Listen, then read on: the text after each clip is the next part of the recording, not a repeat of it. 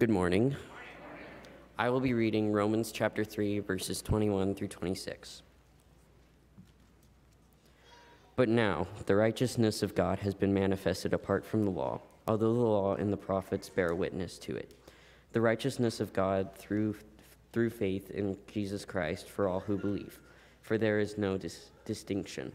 For all have sinned and fall short of the glory of God, and are justified by his grace as a gift through the redemption that is in Christ Jesus, whom God put forward as a propitiation by his blood, to be received by faith. This was to show God's righteousness, because in his divine forbearance he had passed over former sins. It was to show his righteousness and at the present time, so that he might be just and the justifier of the one who has faith in Jesus.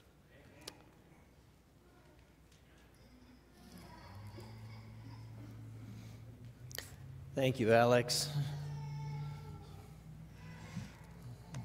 It's great to see everyone today. It's always good to be able to worship God and just to be able to understand some of the things from His Word. And it's just great to see all of your beautiful faces. Some of you because you've got a mask on, some of you because you have a mask off. So it's good to see all of you anyway. We want to talk a little bit today about what we're looking for. What's the end of all of this? As we've talked about the story through this, what happens when we get to the end of the story? What is it that we're trying to get? As we look at the Bible and look at the things, most people will say, well, I just want to go to heaven.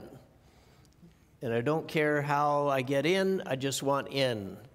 The very minimum, bottom place, bottom line, just barely squeak in the door. As if you didn't want to just walk in.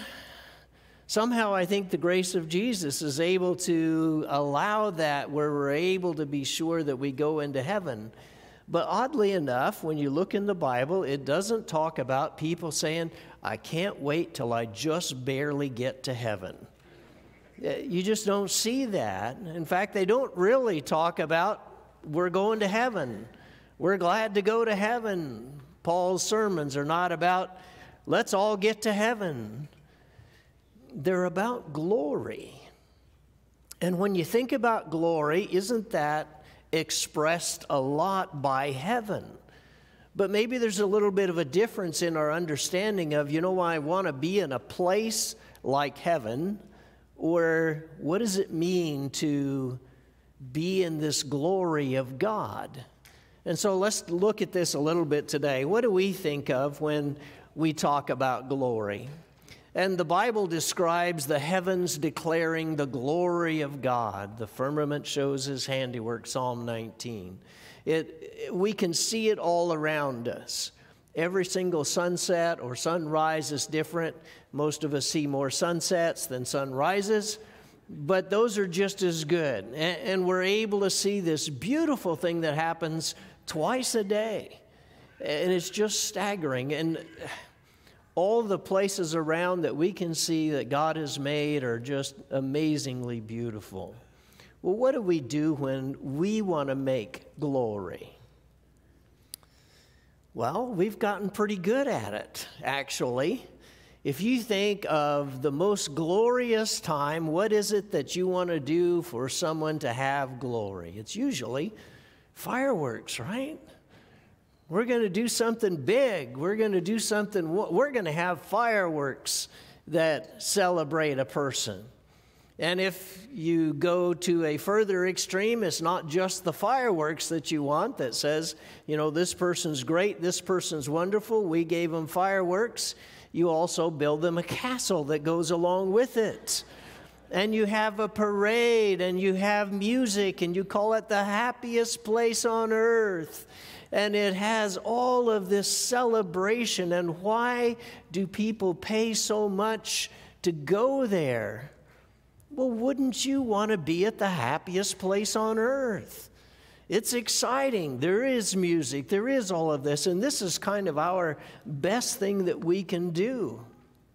We join the parade. We see all the lights, and we do everything to celebrate. But let's talk a little bit today about what this means. Is heaven going to be Disney? Somehow I don't think so. And I think there's more to it than that. So the passage that Alex has read to us talks about our basic idea of salvation, what it's all about. And back in time, we recognized that a lot of it was about the fact that we were supposed to do right and not do wrong. That's been used a lot. And that was our basic understanding. You know, if you do right and you don't do wrong, then you go to heaven. Well, it's a little bit different than that. We're not going to do right every time, and we are going to do wrong sometimes. Even if we do pretty good at it, we're still going to need the grace of Jesus. We're still going to need somebody who is able to take away our sin. It's never about us just deserving it and saying, I have done everything right all of my life. I think we're just fooling ourselves and we're not really fooling anyone else. We are to be the righteousness of Jesus Christ. Because there's one line in this that talks about the righteousness of God, and that's what we're supposed to have, and that we all lost the righteousness of God. For all have sinned and fall short of the glory of God. That's what we missed. That's what we don't have, is this glory of God. It's not that you fell short of heaven, it's you fell short of the glory of God. Well, why didn't he just say you don't get to go to heaven? Because that is such a tiny part of it that we wouldn't even think that that was significant. He says, you fell short of the glory of God, and that's what you were intended to have. That's where you were supposed to be.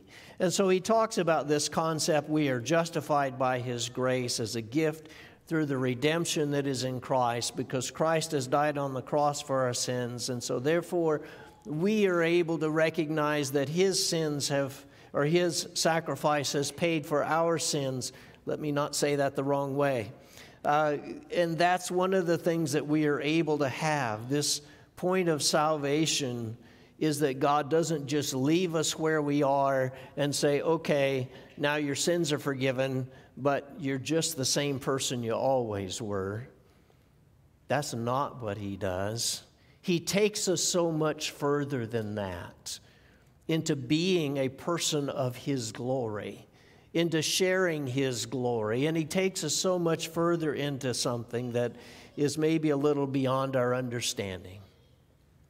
I think sometimes when people look at the outside of this, we believe in God, we love God. And so what's the goal of Christianity? Well, it's to sit in church all of your life and sing Bringing in the Sheaves. And that is the best we've got to look forward to, because no wonder some people don't want to go there. If that's really what they think, that's the ultimate, that's all that there is to this. And so if God is saving us, what are we saved to? Are we saved to Disney, where it's still us, but there's a whole lot of noise and excitement going on, and we get to church and everybody's excited and all excited, and we're excited because we're excited, right? And we walk out and we get in our car and we go, I'm kind of empty. I've been excited for an hour and a half now, and it didn't really give me anything. So when he talks about what we get, where are we supposed to be? How do we share his glory? Most of the time it's about my glory and about what it is for me and about what people would give to me and how we want that kind of glory. We want the parade. We want the fireworks. We want celebrate me. And if that's what you think, then no, it doesn't work that way. When God shows his greatest glory, it looks like this.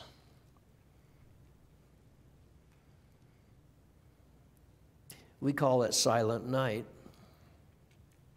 It wasn't. It is the infinite glory of God found in a baby. Well, what's exciting about that? We've all seen them before, and they're noisy, and they're messy, and there's no parade. Jesus had fireworks, though, right? A star that shines and gets to show people exactly where he is. I mean, that's better fireworks than you could get anywhere else, but only a few people saw it. When the glory of God is seen as its greatest, there's no room at the end for the glory. And all of that glory is packed into one small baby. And wise men bring him gifts of gold. And we said, gold, all right. And glory is seen in such small ways because God's glory is always so much greater. And his first intention was always that we would share his glory. Jesus is the radiance of the glory of God, is the passage in Hebrews 1:3. We should be able to look at this and see God's glory. When we look around us, the earth's glory fades. It doesn't keep up. We have to keep doing things to make it look better. The praise of men doesn't matter because it tends to fade. If we're looking for real glory, then a lot of times what we see is a lot of fakes. But when we do look for real glory, we find it in Jesus. We find it in God. We find it in places like that. Jesus teaches in Matthew 6:27, or one of the most important things, because he's been talking about the things that we need. What do you need? Don't be anxious. Don't be worried about all the stuff that you're going to put on, what you're going to eat and drink. And so in Matthew 6, verse 28, he says, "And why are you anxious about clothing? Consider the lilies of the field, how they grow. They neither toil nor spin. Yet I tell you, even Solomon in all his glory was not arrayed like one of these.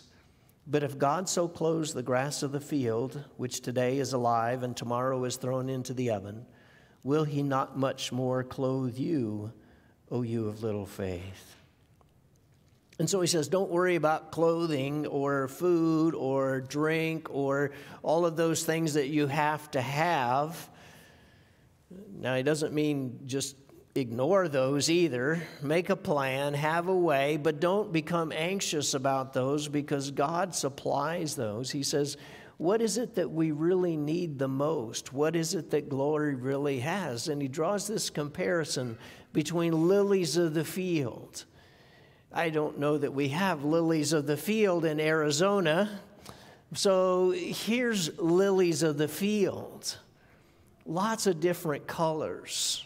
Lots of different things that they do. Lilies of the field are beautiful because they're lilies of the field. They shine, they glow, they bloom, but not for that long. And they're just there. But they are so intense in the color that they have and the delicacy of the flower that they have. But they're just lilies. And they can't be anything else. They're just lilies. And they are exactly who they were intended to be. And that's all. And the comparison is made with Solomon and his glory. There are no pictures of Solomon. I looked. Not even Google has a picture of Solomon. This is the best we can get, is some kind of a rendering of what his palace of gold might have looked like. Solomon, the greatest man, the greatest king, certainly the richest man who ever lived in any age at any time. Some of the wealth that they have, as far as estimates, there isn't a single person alive who even approaches the kind of riches that he had. the ability he had to be king. He's the richest man in any world. And how does he have glory? Well, let me build a house around me that has gold. Let me put on clothes that look nice. Let me make sure I get my hair cut right. Let me put on, can you wear makeup to make yourself look a little better? You know, men, we're not supposed to do that, I guess. And, you know, okay, that's your fault. We get what we get. This is where we are. But he tries to dress himself up so that he'll look good, so that he'll be there, so that everyone will see this is a man with glory because he's surrounded by it. But it's still just him. At the end of the day, it's just us. And we don't get close to lilies. Lilies are beautiful because of who they are. Solomon looks better because of the parade, because of the fireworks, because of the gold, because of all the stuff around him that gives him importance and worth and wealth. And lilies are just simple flowers in a field that just create something that is so beautiful. It doesn't last long. But God says, I want you to look at this. I want you to see this. This is the lilies in the field. This is where beauty comes from. And we'll go out and we'll look at flowers. And Solomon says, look at my bank account. Here's all the metal I've got. Is it impressive? Well, sure. But Solomon's just a man. And he didn't become any better. But that's the good news of what Jesus came.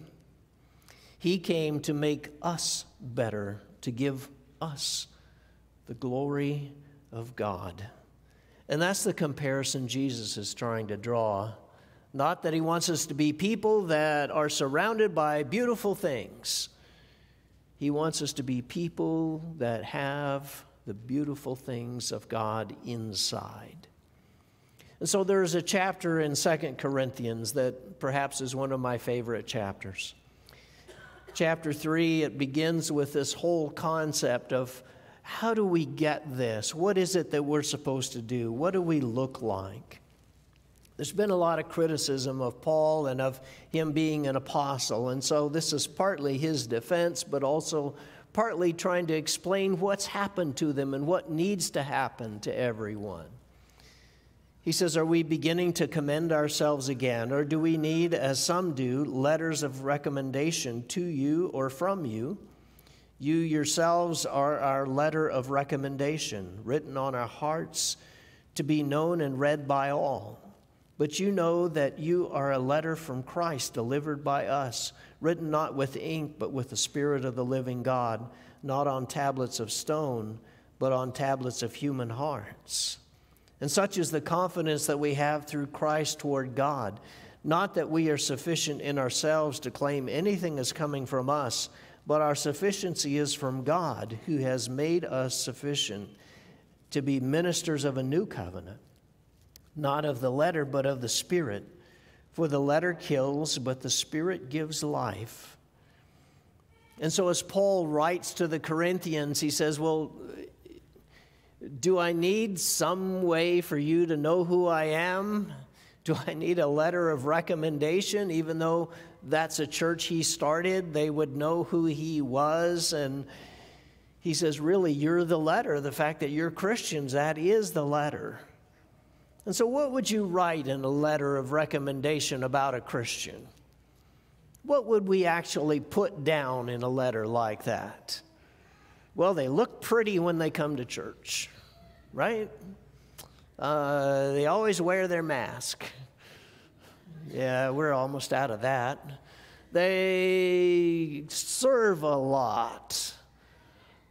So they lead singing, and they're really good at it. They teach a class, and they're amazing at what they do when they teach. And so we would list all the things of service that they would do. Besides that, they behave themselves. They don't yell out in the middle of service, and they're just good people. Somehow that's one of the best things we can say. They're just good people, right? And everything we listed is an accomplishment. It has nothing to do with God. So if we're really trying to write a letter of recommendation, perhaps it's not about their performance. It's not about their perfection. It's about something much more than that. It's about what God does in them. It's about the fact that their faith has survived, and that they have believed in impossible times, and that they stand for God and what Jesus means to them and how the love of God fills their life, and about the kindness that they show to other people. And yeah, it comes out in terms of things that they would do, but it's really trying to describe who they are and what their heart is all about. So what does the letter say? It's written on our heart. It's not found in any Bible, but it's written on our heart to say, this person is forgiven. This person has been cleansed. This person has been justified. And that they have developed the love and joy and peace of Jesus. They're not perfect, but they are reformed by the Holy Spirit. And they're able to handle anything. It's always bothered me a little bit. He says, we're sufficient. Sufficient? Really? That's what he describes us as? There's no glory in being sufficient. I mean, that means just barely enough, right? Well, probably not. That means that you are sufficient for anything that's going to come against you. It's that kind of sufficient, that there isn't anything that this world could throw at us that we are not able to handle because of the power of God, and that we have this confidence in God. And it's all because of Jesus. And it's because he has changed us on the inside. And it's not just a matter of us pretending to be big enough or pretending to be competent enough and really actually being scared to death of everything. It's about the fact that God has made us able to handle anything. And he draws this contrast between what happens in the law, and especially with Moses, and what happens in the Spirit and what that Spirit does. And so in verse 7, he says, now if the ministry of death carved in letters on stone came with such glory that the Israelites could not gaze on Moses' face because of its glory, which was being brought to an end, will not the ministry of the Spirit have even more glory? For if there was glory in the ministry of condemnation, the ministry of righteousness must far exceed it in glory. Indeed, in that case, what once had glory has come to have no glory at all, because of the glory that surpasses it. For if what was being brought to an end came with glory, much more will what is permanent have glory. And so what he's describing here is about Moses and about the time when he brought Israel out of Egypt and they came to a promised land, but he calls it a ministry of death. I mean, really, that seems kind of bad, and he's trying to say that that's just the comparison of what it's going to be like. That's the comparison of what it looks like to talk about this. And when Moses went in to talk with God, what would happen is his face would shine. And he would put a veil over his face so that they wouldn't see the fact that, you're having to look at someone with a shiny face, but also the fact that, it's fading. It goes away.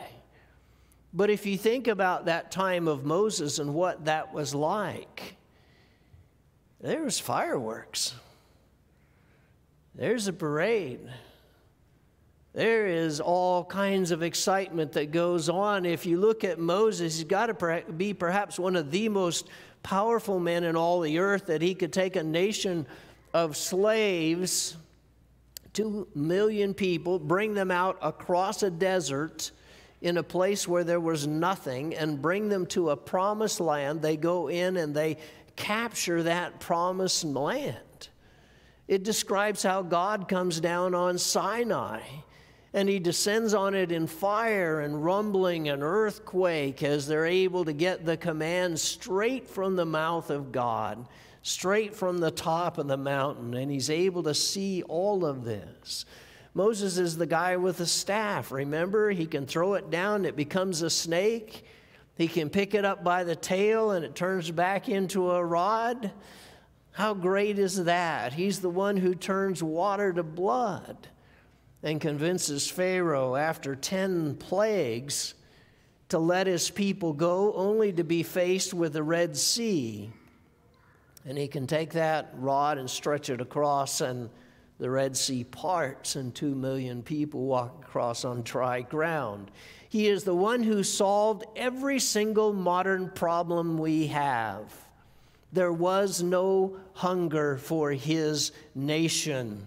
In fact, the food fell out of the sky. All they had to do was pick it up. He had solved world hunger. There were no people who were naked. Their clothes didn't wear out. It stayed right there with them. And so they didn't have any of those issues. There was no COVID. In fact, there was no disease among his nation whatsoever.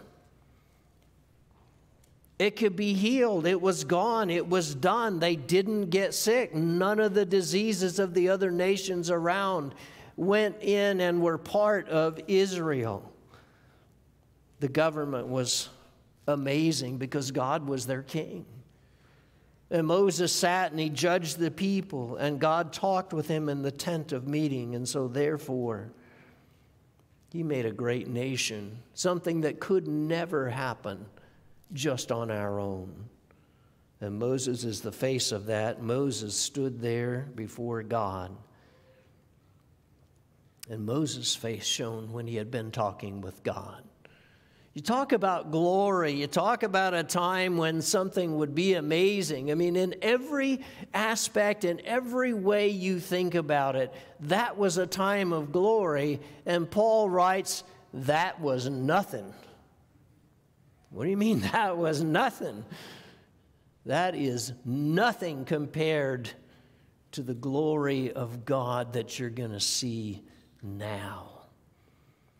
What God does with his glory is so much more than that. If that was the ministry of death, now won't the ministry of the Spirit be even with more glory? We go, yeah. He'll heal all disease. He'll heal all our problems. He'll heal world hunger. He'll, give us a nice house and a good place, and we'll conquer all enemies, and no. But he'll heal you on the inside. All those things you've been afraid of, all those things that have kept you from God, he will give you God's righteousness. So how does the ministry of the Spirit have more glory? There's no tablets of stone. There's no mountains on fire. There's no smoke. But it is a permanent, non-fading glory of God, where we become partakers of his divine nature, and his glory fills us. We become people of love. We become people of grace. And maybe it doesn't show from the outside that all answers have been given and all things have been solved. But it's pretty amazing what God is able to do in the life of one sinner who repents and turns his life over to God. And so he concludes this 3rd chapter saying, since we have such a hope, we are very bold, not like Moses who put a veil over his face, so that the Israelites might not gaze at the outcome of what was being brought to an end. But their minds were hardened. For to this day, when they read the Old Covenant, that same veil remains unlifted, because only through Christ is it taken away. Yes, to this day, whenever Moses is read, a veil lies over their heart. But when one turns to the Lord, the veil is removed. Now the Lord is the Spirit, and where the Spirit of the Lord is, there is freedom. And we all, with unveiled face, beholding the glory of the Lord, are being transformed into that same image, from one degree of glory to another. For this comes from the Lord, who is the Spirit. And so Moses used a veil, it says, so people wouldn't see it fading. Aren't you glad he says we don't have to use that? People are able to see the glory of God that shines within us, not because it's put on the outside and we have to try and live up to it, because it's put in us. He says when they read the old law, they couldn't get away from just obedience and trying to be good. That's all it is. We obey and we try to be good and we do what we're supposed to, and that's it. And they had no concept of the glory of God. But when you turn to the Lord, the veil is removed. You see the fulfillment of Christ. The Lord is the Spirit. The Lord is specifically that one Spirit of God who moved over the waters in creation, that one Spirit of God who filled Jesus as he was baptized, who came down upon those apostles. This is that one Spirit who then fills us as well. And there is freedom in that Spirit because it works by faith and not by rules. So we see this transformation that takes place from the Spirit, from one part of glory into another part of glory, not saying I'm going to move you to a bigger house with a bigger car and a nicer yard and a nicer this and a nicer that, but saying that I'm going to change you on the inside from where you have been feeling miserable and sorry for yourself into people who are people of glory, who realize their forgiveness, who realize their grace, from one degree of glory to another. And it's not just about going to heaven. It's about having glory within us. And it's about being in that place of glory with the God of glory. And what an amazing thing it is that God's able to do. And I just don't have words to explain it. I can see it in people, but I don't have the words to explain it. And even if I put their pictures up here, well, in fact, just look around you. You'll see some of them. Because they're here, and they have glory in their life. So, if you have a beautiful park,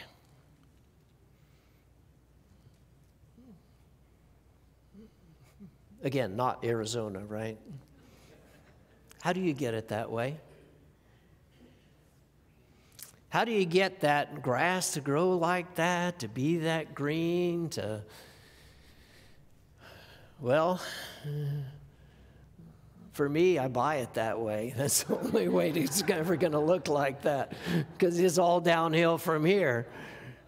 But here's what we've tried to do sometime in order to get that. Now, we understand what you have to do to get that. There has to be some water. There has to be some fertilizer, because that thing is alive. And all you have to do is feed it, give it what it needs, and it shows glory like anything. It shows how perfect this grass can be and how great it looks, and you mow it and it looks so wonderful and it smells so good and you can see all these things. But, you know, we've come up with a better way for people like me. Grass paint. Have you seen this? I'm telling you, this could take Arizona by storm. Grass paint, lawn miracle. And this is what you do when nothing is growing and it's all dried up and it's not working. You paint it. And what you do is you have dead, dry grass that looks great because, after all, you went in and you painted it. Is that what you want? And sometimes this is how we're a Christian. Let me try and look good on the outside. Let me try and look all shiny and wonderful on the outside, and I'll try to live up to what it's supposed to be.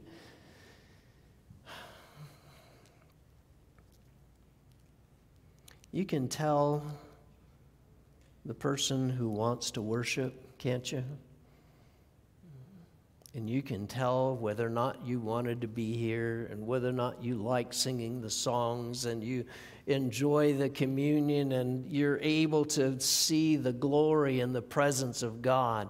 And you can tell the people who just fidget because they can't wait to get out of here. And how long is he going to go anyway?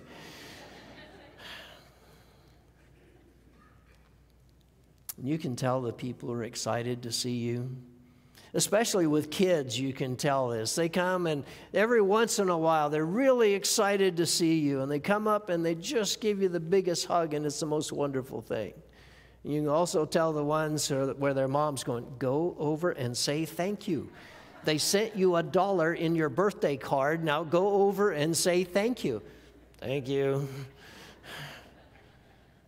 Not the same, is it? And God says, let me give you this kind of glory, not the spray-on kind, but the kind that's real, the kind that is organic, the kind that grows, the kind that needs constant care, that needs constant grace from Jesus, the kind that has everything. I saw this from C.S. Lewis. A man can no more diminish God's glory by refusing to worship him than a lunatic can put out the sun by scribbling the word darkness on the walls of his cell. Cannot happen. We need real Christianity, real people, people of glory. We're not trying to just sneak into heaven by one little inch. We're already going to be people of glory who have developed that in our life here because of God's grace and because of the wonderful things that God gives to us. He empowers a life during a pandemic. We are not going back to normal. Please do not ever think that. No one who has been through a pandemic should come out the other side and say, glad we got through that. That better have built some faith. And saying, this is what we do when we are faced with impossible odds and we are faced with life and death situations. This is what we do. We're going to try and keep each other safe. We're going to worship God. And I know for some of you it's been very hard at home trying to do that. For some of you it's easier. But we are going to worship God, and we have been through a whole year of this and more, and it has not left us the same. It has caused us to prove who we are. And that is what makes the difference. It's people who can find joy in crisis and find the glory of God in simple things. And it starts just from surrender to Jesus. In small ways, repentance from our sin and baptism into Christ and accepting His life and accepting our life in Him and realizing that we are bound for glory. And He has shown us His glory. Let His glory be in us. And that's who we are as people of God. Boy, today, if you're not there, if you're just pretending and trying to get through it all, there is something so much bigger. Come, let us pray with you. Come, let us baptize you. Come and let's figure out how to put the glory of God in your life. Let's all stand and sing together.